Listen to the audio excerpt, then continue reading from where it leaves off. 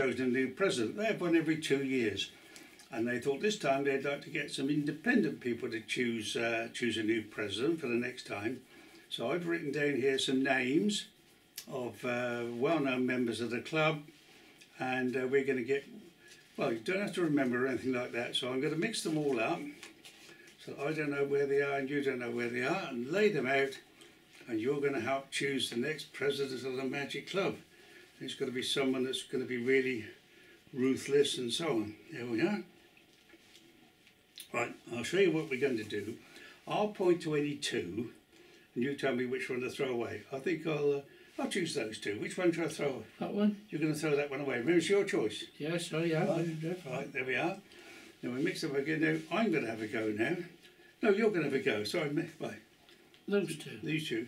Right, you've chosen those two. I'll throw this one away. Now it's my go, isn't it? Yes. Let's have a little think now. I think I'll choose those two.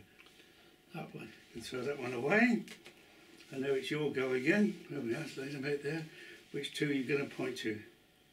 Those two. Those two. I think I'll throw this one away. Now it's my go, isn't it? Yes.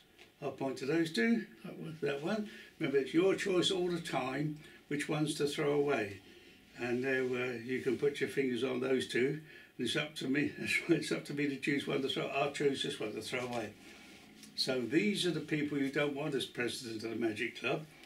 Well, there's Peter, which is not me actually. And there's Mike. He's quite a good bloke. But you didn't want him. There's Tim. And there's Tom. And there's Dougie.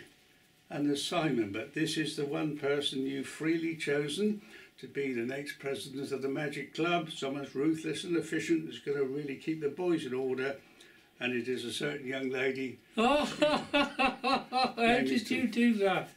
Yeah, quite well I thought.